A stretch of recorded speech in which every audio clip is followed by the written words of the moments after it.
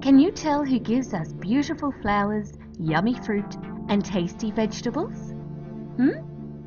You are right. These are plants. Let us learn something interesting about plants today.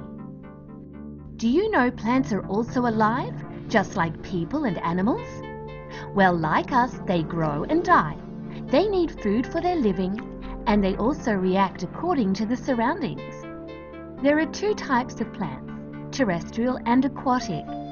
Terrestrial plants are those plants that grow on land, like terrestrial grass and the rose plant.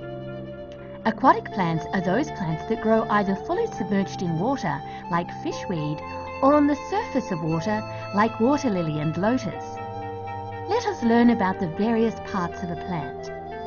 A plant has leaves, which make food for the plant. Flowers, which make seeds and sometimes turn into fruit. Seeds, which give birth to other plants. Fruit, which contains seeds for the new plant. Roots, which absorb water and nutrients from the soil.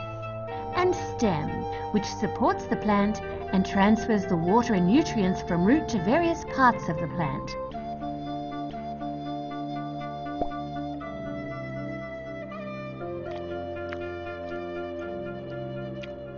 Do you know germination is the process by which plants emerge from seeds and begin growth?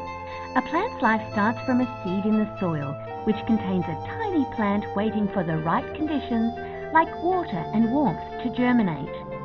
After germination, it makes its food by the process called photosynthesis in the leaves, by using a gas called carbon dioxide from air, water from the soil, and the sunlight. Plants are very useful and beneficial to us. They give us food like fruit and vegetables, fresh air to breathe, wood, cotton for the cloths, and many other useful things. So now you have understood much about plants. Why don't you try to grow one in your home?